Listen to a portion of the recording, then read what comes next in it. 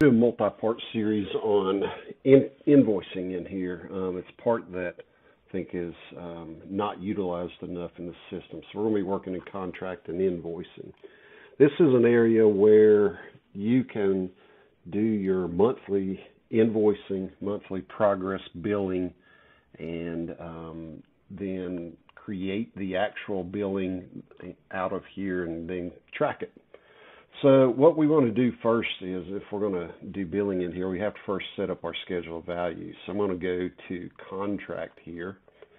And just to look at a couple things in here, if I go to this other tab, I can put in a contract number if I have it. I could put in contract for structural and miscellaneous steel and fabrication and erection. You can put whatever it is there. What currency it's in, but then you can put here what the percent retainage is. That way it will withhold the proper retainage percent on the invoices as we do them. So I'm going to go back to the contract items tab and then going to start putting in our schedule of values here. So I'm going to get a new contract item. I'm going to do one pretty simple. I'm going to do detailing.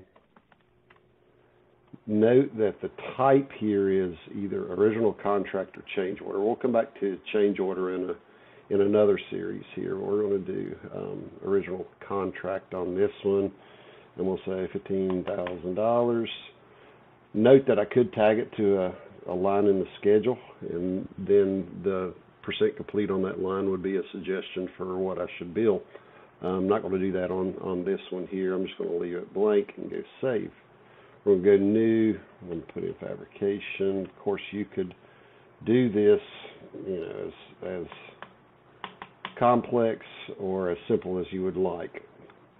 So go new, and then I'm going to go erection, and we'll say 50. Okay. So I have in a schedule of values here. I close this out. Here's my schedule of values: detailing $15,000, fabrication $100,000, erection $50,000. If I close this down, I now have a contract value of $165,000. Cool. Very simple. Very easy to get your schedule of values in there. So now it comes time for the first billing, and so we're going to go invoices and go new invoice. It knows that it's our first application. I could put in an invoice number if I wanted to. I'm going to say that this is for July 1st through July 31st. I'm billing it on 7/21. Note here are our retainage percentages, which I could change on here if I wanted to. I am creating this, and I'm sending it to my client. Now, down here, it's very simple. All I have to do, I can either put in a percent complete or a dollar amount complete or stored, either way. So I'll show it to you both ways. Let's say I want to bill half of the detail in here, and we'll go work 50% complete on that and go apply to completed work. And note that I now have $7,500 in my completed work field. It moves down to the fabrication line item. Let's say that I want to bill $25,000 there. So I'm going to go 25. Note that it puts that $25,000 in there. So it's extremely simple to do this.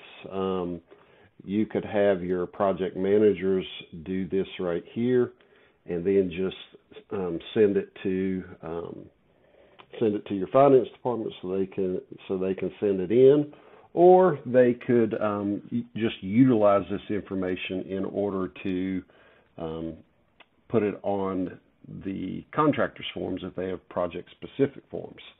So when I close that out and come back out here, I've got application number 1. If I go up here to invoices and reports, you're going to see a couple forms here. I'm going to open up both of these. This is going to be this is going to give me my 2 pages for my monthly billing. If I go here to this first page, I've got my contract amount. I've got the total that I'm billing this month. It takes out the retainage, which gives me $29,250. This is my first my first application for payment, so there is no previous certificates for payment. So I'm applying for $29,250 this month with a balance to finish of $135,750. If I go to the second page where we see our schedule of values, you see the breakdown of what I'm billing this month, 20% complete on the project.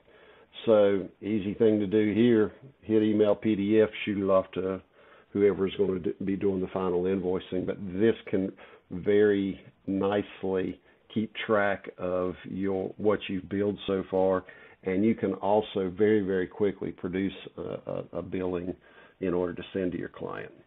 Next video, what we're going to do is we're going to include change order process in this and see how change orders come into play when we do our invoicing here. So check us out on the next one. Let me know if you have any questions in the comments below.